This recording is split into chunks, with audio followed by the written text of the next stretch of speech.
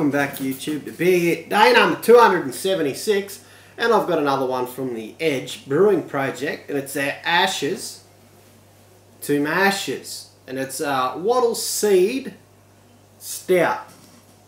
We've got native wattles over here in Australia, just like probably everywhere in the world, but I have had a wattle seed, not a stout, but I have had a wattle seed black beer. Oh shit, many years ago, and it was actually quite nice, but it wasn't from this mob here. I'm trying to forget who it was, but it was definitely an Australian brewer. Anyway, an export stout with some a home roasted and crushed wattle seed addition. Apart from exhilarating delicious hazelnut, cocoa, coffee flavors, wattle seed also has some demonic qualities. The wattle brush, sometimes toxic, will survive in the harshest climates, from scorching arid deserts to dense forests. The rock-hard seeds lie dormant for years, germinating only after devastating bushfires. Far out. A rich, medium-bodied beer with character. Sounds bloody good. And it's got the little arm on there and raising from the ground. So there you go. It only bloody grows after bushfires. Oh, I definitely smell the cocoa, a bit of chocolate, bit of coffee there. Smells a bit fruity as well.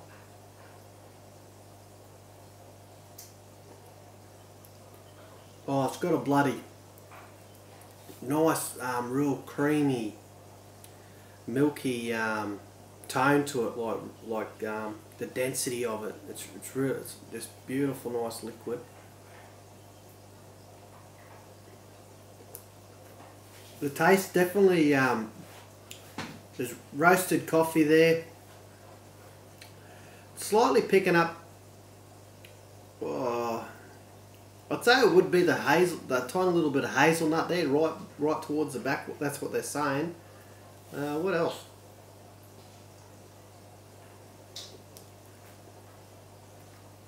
Yeah, definitely hazelnut, cocoa, coffee. It's a beautiful taste, beautiful aftertaste. I'm quite impressed actually. Let's give it a pour it in the old schooner glass for you. I'll just get, I think there's a bit of, there's a fair bit of sediment in the bottom there that I love to get out of the beers. Just shake it up a bit, you know. There we go, get it all out. It's all the flavours. Beautiful.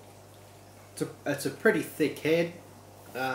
Black as the ace. Oh, it's not really, it's pretty black. There's only a tiny little bit left.